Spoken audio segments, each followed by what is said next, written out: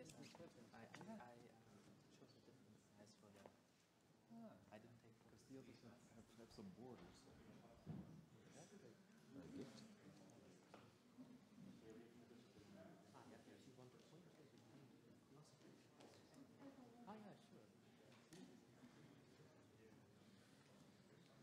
Just you have to make sure that not to stare the whole time there, but otherwise. Yeah. Okay. Is that on? Can you hear me? They'll switch it on when. Yeah. So you're ready? Yeah. Okay. We'll continue the session with Ling Lin, and well, please, the title you can read. Okay. Yes. Thank you very much.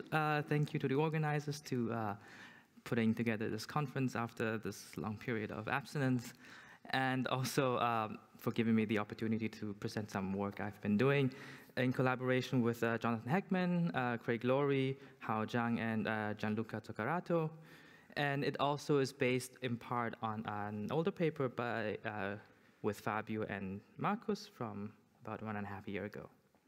Okay, so so the main topic, the main player of this talk will be six-dimensional superconformal field theories, and I will focus mostly on 1,0. And we've already heard this morning about various aspects of these in terms of our to increase our knowledge about non-perturbative dynamics and strongly coupled quantum field theories. And of course, one key property, as also mentioned this morning already, is the global symmetries, in particular, not only the algebra structure, but really the group structure. And you might wonder, okay, is it just some property that you can enumerate and stick it to your favorite SCFT as a tag? But there's also more application-oriented use of that information, namely when you consider compactifications of these theories to lower dimensions, then the difference in the what Jonathan called naive group structure versus the actual group structure actually comes in to be quite important. So for the talk today, I will focus first on the global structure of the non-abelian part of the flavor symmetry. And this is, as I mentioned earlier, goes back to some work with Fabio and Marcus.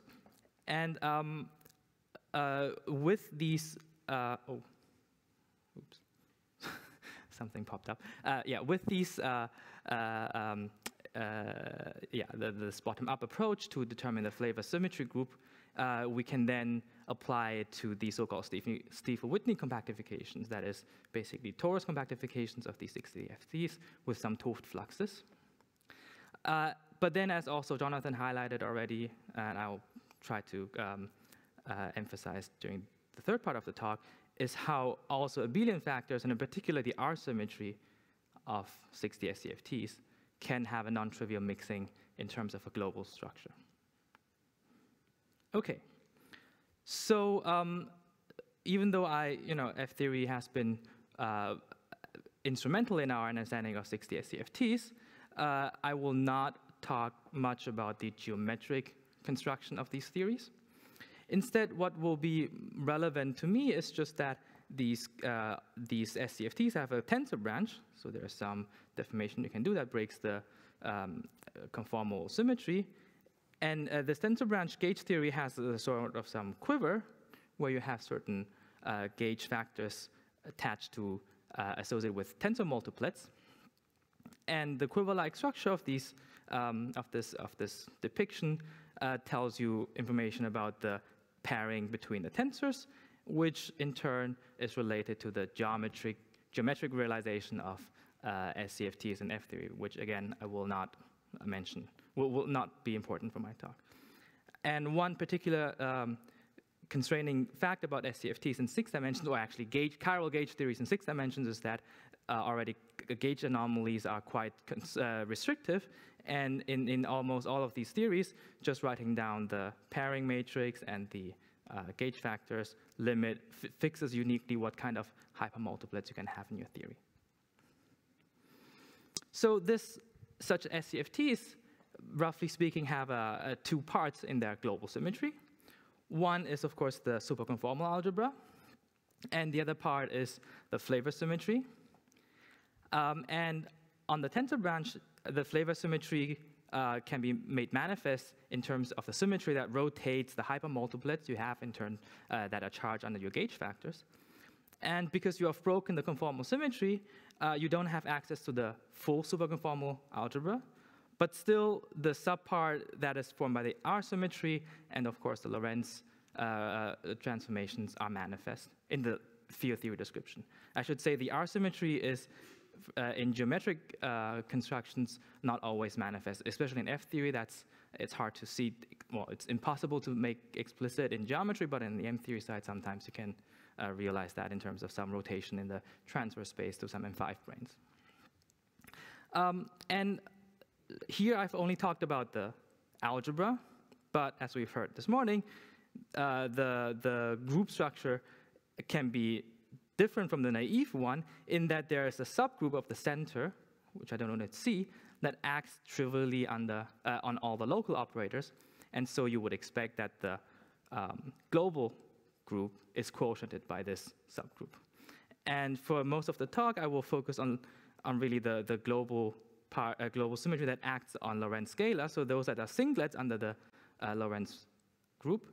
But it's important to keep in mind, as well, I will explain later, that there really is this Lorentz part sticking around. And just as a general comment, this subgroup C here is a discrete finite abelian group, so it decomposes into a product of finite factors. And you don't really need to care about these indices here. All I'm trying to highlight here is that it generally can be split into 3 parts. The first part sort of embeds only into the non-abelian part of the flavor group. Then there's a second part that embeds also non-trivially into the abelian factor and the non-abelian flavor part. And finally, there will be a single discrete quotient that may also embed into the R symmetry. And so I will go through step by step into these. Yes, Sakura.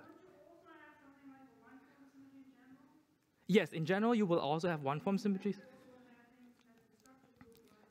Absolutely, absolutely. Yeah, sorry. So I should have been more precise in saying that here I'm only considering a 0-form global symmetry. And for the examples I talk about, there will be no one-form symmetry, so no 2 group structures arising. But in principle, there can be in other examples like the ones you've looked at this morning. Okay, so and I will focus on a bottom-up approach based on just the tensor branch gauge description. So it will not make explicit reference to any geometric or stringy constructions. Yeah, so sorry that I may not be very suited to this to the topic of this conference. But anyhow, so how do we characterize the global group? So we've heard this morning about how they act on local and extended operators. But from a very bottom-up field theory perspective, difference in the global structure of your symmetry group, whether it's gauge or flavor, manifests itself in the way you can write down a principal bundle that is valued either in G or G mod C. And the difference between these two is typically measured by some cohomology, which is typically referred to as the Stiefel-Whitney class, W. And in the language of high-form generalized symmetries, you can really think of this Stiefel-Whitney class as the background field for your center flavor symmetry. And one effect that turning on the background for such a center symmetry is that your Chern classes associated to these principal bundles now become fractional. So for each type of algebra, there is a coefficient alpha here that is specific to the algebra. The values I will show, some of it I will show later. But the whole point is that because these things are fractional, in general, you get a fractional cohomology class for your second Chern class. And on the tensor branch of 60 SCFTs, these second Chern classes enter the game through the topological couplings generated by the Green-Schwarz mechanism that is needed to cancel your gauge anomalies. So these coefficients here, well, this is the tensor coupling we've heard earlier, and the coefficients B that couple to the flavor, non-abelian flavor symmetries are determined essentially just by anomaly cancellation of local gauge anomalies. And in an F-theory setting, you can really think of these as some intersection number between compact curves that support the gauge symmetry and some non-compact curve that support the flavor symmetry. Although, again, you don't really need this geometric picture, and indeed, this procedure also applies to cases where the flavor symmetry is not manifestly in geometry.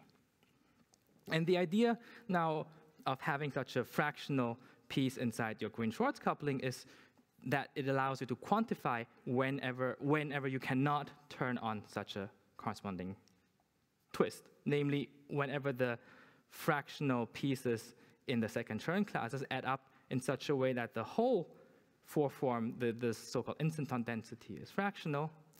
Then what you find is that the theory is not invariant under large gauge transformations of the tensor, of the two-form fields inside the tensor multiplets that in 6D couple to the instanton densities. And this story is actually parallel to what people have studied before in 4D theories, where now instead of the two-form tensor field, it's just the theta angle of your gauge theory. And in these papers, this kind of fractional, this obstruction to turning on such a twisted gauge bundle, it's what people call anomaly in the space of couplings. But in this case, in 6D, it's not really a 't Hooft anomaly, it's really an obstruction. It's just saying that whenever this cohomology class is fractional, there's something wrong with your theory. So you have to basically make sure that the twist you turn on have to keep that class integer. And I should also mention that you can apply the same logic to now gravity theories, where everything has to be the gauge or broken. And as Miriam, I think, will talk about on her on Thursday, if I remember correctly. Oh, Wednesday, sorry, yeah. This will also come in handy when you talk about supergravity theories, where you want to constrain the global form of the gauge group. Okay, so let me just walk through this logic through in an example. So the simple example I have written down here is this SCFT that you get by putting a stack of M5 branes, probing a C2 mod gamma SUN singularity. And so in terms of F theory, it's just a collection of -2 curves that intersect in the linear quiver, and every one of them has been decorated with an SUN gauge factor. And if you work out the Green-Schwarz mechanism in this case, including the flavor symmetry factors, you find that the four-form coupling to the tensor multiplets takes the schematic form where the gauge factor on that node comes in with the coefficient +2, and the guys left and right come with the coefficient -1. And I've included here the possibility that these i's can run on the flavor factors. Okay, so for SUN, if you turn on a general background for its center twisted, for the center symmetry, then the second Chern class fractionalizes with this particular rational number. And you see, of course, if I in general turn on a general background field labeled by different WIs for each different gauge factor, this thing will be not allowed, because the net result will be a fractional class. But if you correlate these background fields amongst them, in particular if you choose them all to be equal, then, as you can see here straight away, these different fractional parts just cancel out. So what it means is that you can turn on now a background field for the diagonal Zn, the diagonal of all of the Zns in this linear quiver. And so you end up with a gauge group that would be or a gauge times flavor group, which would be of the form SUN to the power of, let's say, this thing here has M factors modded out by Zn. And if you just restrict yourself to the gauge invariant operators, then that tells you that the non-abelian flavor symmetry is SUN times SUN mod Zn. Okay, so in other words, this analysis of the Chern classes tells you that it is consistent, at least from a bottom-up perspective, to turn on a twist, but only at maximum a single Zn twist in the diagonal. And this example is particularly simple in the sense that this result would also be predicted if you look at the hypermultiplet. But actually, there are more complicated examples For example, here, where you have a -1 curve in F-theory language with an SP, which has an SO flavor factor, that in turn has some more complicated center, it's a product. And in this case, I mean, I don't want to walk through the detail. What you find is that you can only turn on the Z2 subgroup that correlates the Z2 of the gauge factor with one of the Z2 factors of the spin center. So that the flavor symmetry, in the end, if you consider again only gauge invariant objects, is spin for mod Z2, but it's not the vector Z2. And this sort of emphasizes the non-perturbative aspect of this description. Namely, if you looked at the hypermultiplets, which is a vector representation at the SO, you would have expected that you can also turn on the diagonal inside the spin flavor symmetry, because that leaves the vector representation invariant. But actually, if you, for example, follow Sakura's work, then you can show explicitly from geometric constructions that there are certain stringy states that breaks this diagonal Z2.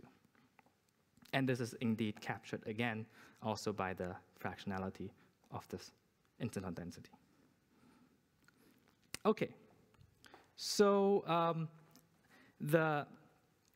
these are some simple examples, but one can directly apply this to more complicated, more elaborate examples. For example, if you look at a large class of so-called orbi-instantons, these come from a stack of M5 branes now probing some singularity that is wrapped by M9 branes, then you have an EA times G flavor symmetry, where G is the type of the singularity that you wrap.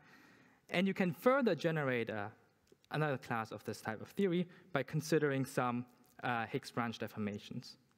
And these Higgs branch deformations are known to be characterized by some homomorphism from this finite ADE group into E8. And it goes back to some work by a mathematician Katz that tells you, in fact, such a homomorphism is in one-to-one correspondence to a tuple of numbers, integers, associated to the extended Dynkin diagram of E8. And what we find is that if you start from such an orbi-instanton theory and perform such a Higgs branch deformation, there's only a few examples that have a non-trivial center flavor symmetry. But there's some numerology that goes in here. I don't think I have time to discuss it, but basically this gives you, from this simple algorithmic procedure, a large class of examples that have non-trivial Z2 all the way up to Z6 center flavor symmetry in the non-abelian part of the flavor symmetry. Okay, so now I've produced for you essentially an infinite class of theories that have these kind of quotients in their non-abelian flavor symmetry, so you might wonder, okay, what do I do with this information? And in fact, one direct application of this result is that you can consider now compactifications of these series on a T2 down to 4D, where they give you new classes of n equals 2 superconformal field theories. And the basic idea goes back to Whitney in '97, where he said that whenever you have a group, flavor or gauge group, of the type that is non-simply connected, then you can turn on a pair of holonomies on the 2 1-cycles of the torus that do not commute in the that do commute in the quotient, but not in the naive gauge group. And this pair of holonomies essentially is related to the Stiefel-Whitney class of this twisted bundle you've turned on the torus. And if you do that, then there's some result by these gentlemen that tell exactly how you construct and how you compute data like central charges and Coulomb branch operator dimensions from the 6-dimensional theory. And this now you can apply straight away to this huge class of examples and find many new theories. So here I have one particular example where I just take the E8 SUN orbit instanton theory where I've activated a Z6 homomorphism. So all I want to show is that in 6 dimensions you have a SU6P flavor symmetry and some SU6 and SU3 times SU2. And by the mechanism of this center twist, you break these flavor symmetries down in 6 to 4D such that you are left with only the SUP part. And again, from this general from the algorithms, you can directly compute the central charges of this field theory for arbitrary values of n and p. And for p equals 1, there has been some recent alternative constructions in the literature. And in fact, this construction of four-dimensional n equals 2 theories is a very active field of research that goes back all the way to the 90s, and there are various different types of approaches. From the top down, you essentially starting from various stringy or six-dimensional examples. But also there are a more recent approach from a bottom up where you really constrain what possible dynamics you can have on the Coulomb branches of n equals 2 for the SCFTs. And there has been a fairly comprehensive catalog of theories in the recent, from last year, about all the rank 1 and rank 2 40 theories you can have, that people have constructed or know how to construct. And it turns out that almost all of these theories can be constructed from 6 dimensions using this Stiefel-Whitney twist. So here's just the table that appears in this paper, and except for 4 cases here, we are able to construct all of them through this kind of Stiefel-Whitney twisted compactification, and also reproduce, of course, the central charges and the Coulomb branch dimensions. And it would be interesting to sort of try and pin that point how to get these things, which in particular also depends on exactly how this kind of Stiefel-Whitney compactifications is related to other types of constructions such as S-fold that Sakura has and collaborators have pioneered in recent years. Yeah, but so this is just a side comment that I have not much more to say than also what has been observed in these papers. Okay, but let me now go back to 60 again and complete the characterization of the global group structure of the symmetries, including the remaining factors of your symmetry algebra. And one part are the abelian, or I should say U1s really, so not continuous abelian factors. And on the tensor branch, these abelian factors are in general not geometric, so you cannot make them the U1 factor of the SCFT, you cannot generally make manifest in geometry. And there are some ABJ anomalies that you have to carefully solve to make sure that they are really unbroken at the quantum level. Sometimes there are, sorry, I should make that comment later. Anyhow, so just like the non-abelian flavor symmetries, there's also Green-Schwarz mechanism that you can introduce for the abelian part that cancels this type of anomaly. And they will formally just introduce this type of term inside your Green-Schwarz 4 form. And I've introduced this coefficient 1/2 here for convenience because 1/2 times these coefficients, factoring out the factor 1/2, these coefficients C are if you can realize this U1 factor geometrically, such as considered by works of Timo et al., then these correspond to the well-known height pairings of Schroeder maps in F theory. But that's just a side comment here. In any case, you can explicitly determine these coefficients by the usual anomaly cancellation procedure. And in particular, say here, if you only consider one-loop contributions from hypermultiplets, then these coefficients are linear in the 2 charges associated with the 2 U1s that you pick. And in particular, this means that if you consider really the combination of the coefficient multiplied with the first-term classes, then the full 4-form I4 is insensitive if you rescale the U1 charge. And this is, of course, important because the fractionality can change when you multiply things by some integers. And so this whole argument about something being integral or not integral depends crucially whether or not some rescaling messes up your results. But in any case, now the same logic applies as before. If I have some abelian flavor factors whose first-term classes enter the anomaly cancellation, then that will tell me what type of fractional non-abelian bundles I can turn on, such that the fractional part is canceled by the fractional first-term classes of your abelian backgrounds. Okay, just to give you a simple example, a feeling for how I determine this kind of fractional shift, let's look at a simple example of a UN gauge bundle. A UN, of course, is equivalent to SUN times U1 modded out by a common ZN subgroup.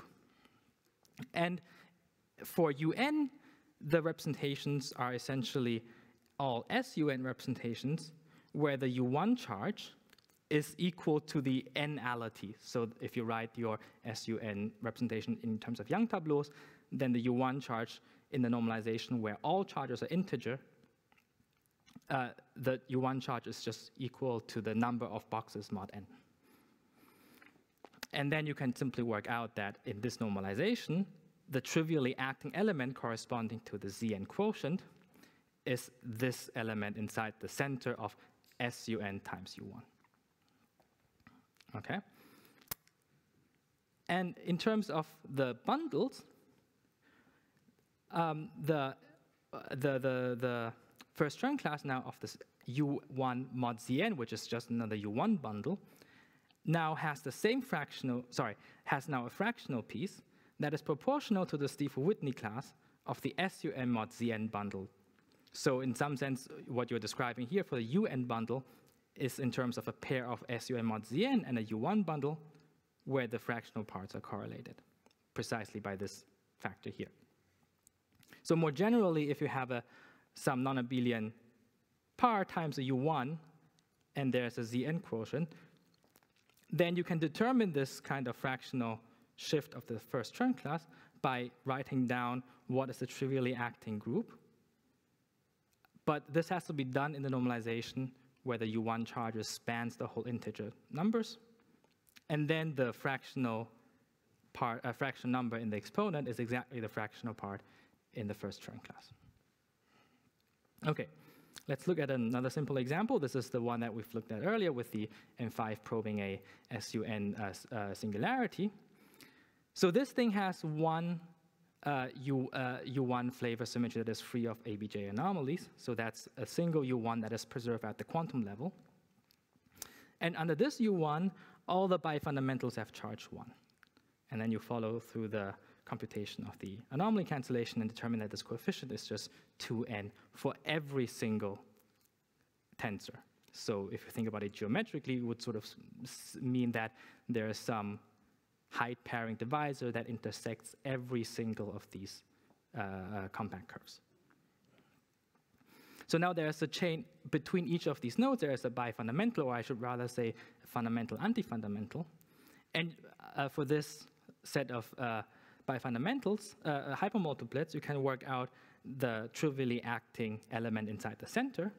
This is sort of like a 1 over n in the U1, and a ramp that goes up along this chain here. So this means that the first term class of the U1 is just 1 over n times the background field associated to this complicated looking center subgroup. But all in all, what you find is that when you plug in now the formula into the second and first term class into the Green-Schwarz coupling, then all these fractional parts cancel precisely.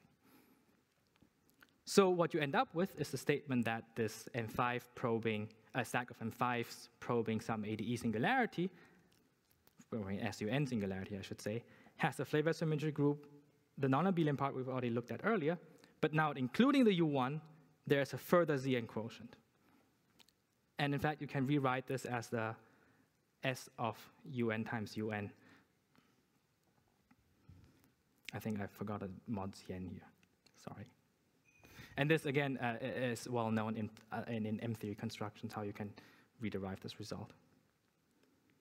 Okay, so let me finally come to the thing that Jonathan has mentioned earlier, namely how the global structure can further be enriched if you include the R symmetry. So there are some non-trivial examples, particularly in 4-dimensional superconformal field theories, where there's evidence that there's some non-trivial mixings going on between the R symmetry part and the flavor symmetry part. And one has to be a bit careful about this, because if you just look at the scalar sector of your field theory, then you might not be aware of the fact that, of course, there's also some spinorial objects in your theory, for example, the supercharges. And in order for the supercharges to be invariant under a center twist that twists the SU2, this must be accompanied also by a center twist of your space-time Lorentz group. Okay. So luckily, in 6 dimensions again, the Green-Schwarz coupling is sensitive to both such twists. Namely, there is a R-symmetry bundle entering your Green-Schwarz 4 form, and the Pontryagin class of the tangent bundle. Okay. And in order to quantify these fractional shifts that you get after the twist, it's useful to work in Euclidean signature, where the first Pontryagin class of the tangent bundle is just a trace in the vector representation of a spin 6 principal bundle, and the spin 6 is SU2, so SU4, sorry. So you can relate the first Pontryagin class to a fictitious spin 6 or SU4 principal bundle whose second CERN class fractionalizes like this. And I've already used the same variables to denote the fact that the SU2R has to be correlated with that space-time Lorentz twist. So the background fields for their center twist, the W, are the same. Okay. So let's see another example. Here is a simpler version of the M5 probing some singularity. In this case, it's just a single M5. And the flavor symmetry is now enhanced to SU2n rather than 2 SUN factors on the left and right.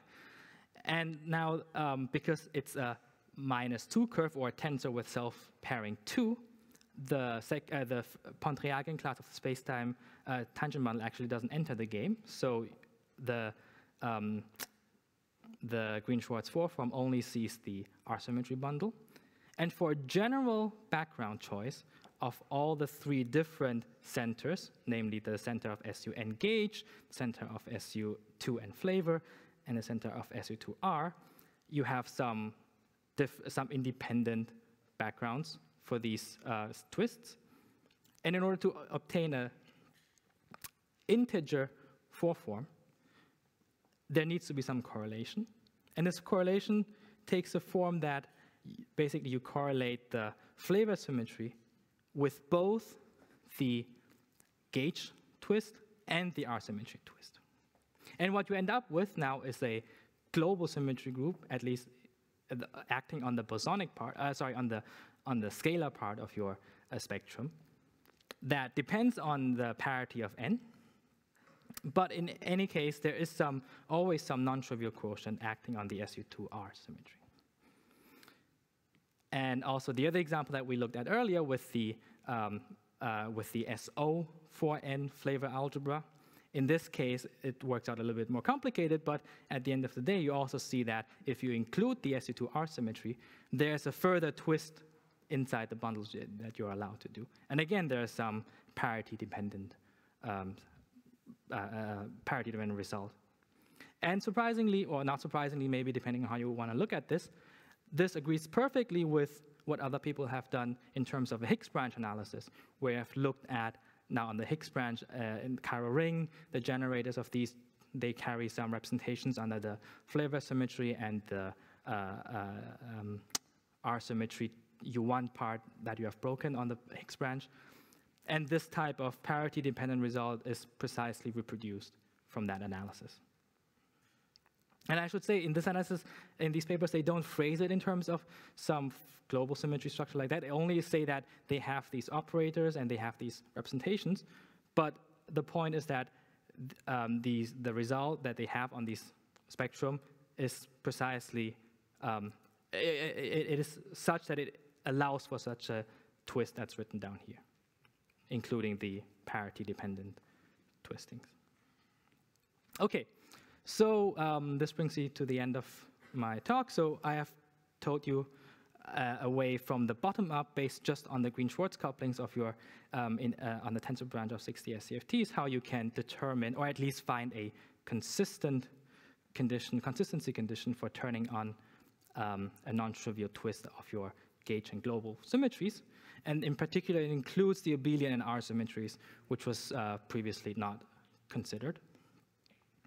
And we've mainly looked at the applications to compactification on a torus for the non-abelian part of the flavor symmetry, because that already gives a huge class of new, well, not new, but a huge class of n equals 2 SCFTs for which we can compute the central charges and Coulomb branch operator dimensions.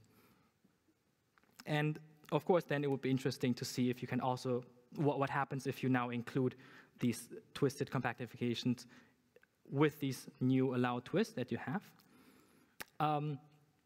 And also, if you just think of in terms of generalizing the geometry part of this problem, if you now not just do tori compactification, but also general Riemann surface compactifications, which then possibly gives you a new class of n equals 1 SCFTs from this perspective.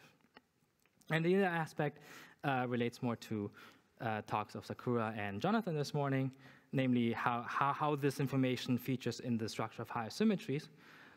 So I think, Sakura can correct me, but I think for the abelian part, the U1s never really feature into some higher group structures, but the non-abelian SU2 R symmetry might give rise to something new, interesting structures here. So yeah, that would be certainly worth exploring in the future. All right, with that, I'm done. Thank you.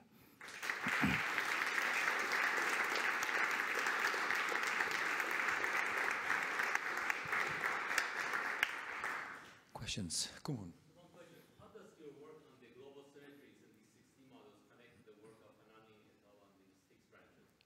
So to my understanding on the 6 branches, what they do is they construct a chiral ring, and they write down essentially the representations of the chiral ring operators under your various global symmetries. So the twist that I'm considering must leave all these objects invariant. Right? That is a necessary condition. And that's basically what we checked.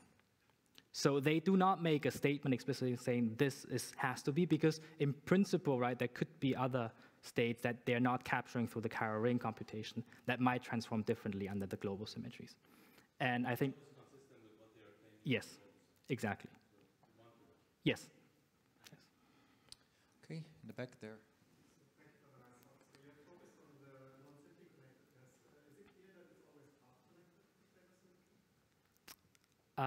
That's a good question. So, You I mean, repeat the question? yeah, the question was if the, so yeah, if the flavor symmetry, if I remember correctly, is always path connected. So even though not simply connected, at least path connected.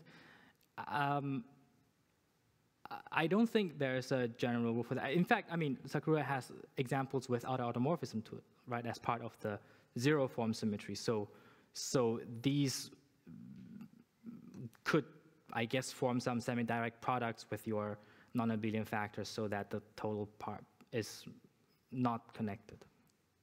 Could be. Okay, I did see somewhere else. Yes, please.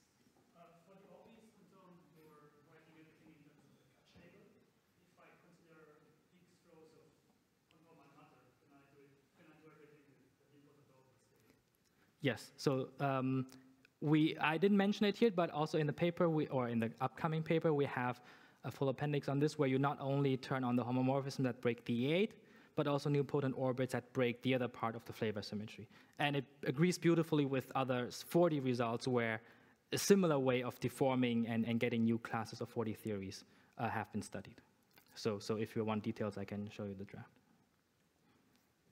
All right, Sakura?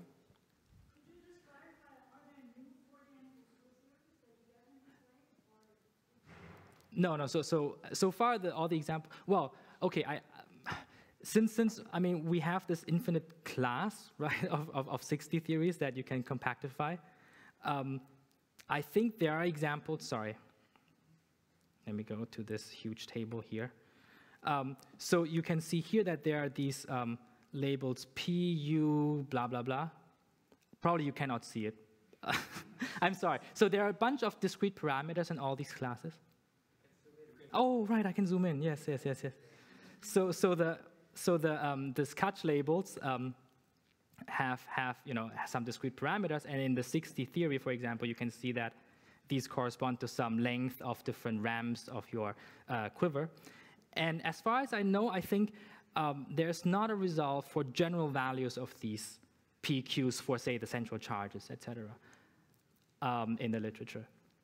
But I think yeah, I have to look at the draft again where we explain this. But there is some identification with known class S and S-fold constructions, but there are for specific values, say, of P, S, and Q, or only a subset of those turned on.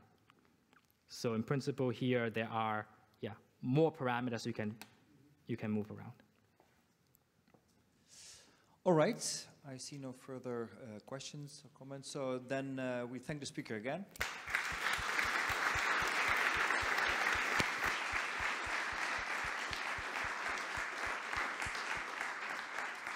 And we have again a break, and then starts the gong show. Yeah. All right, thanks. 4.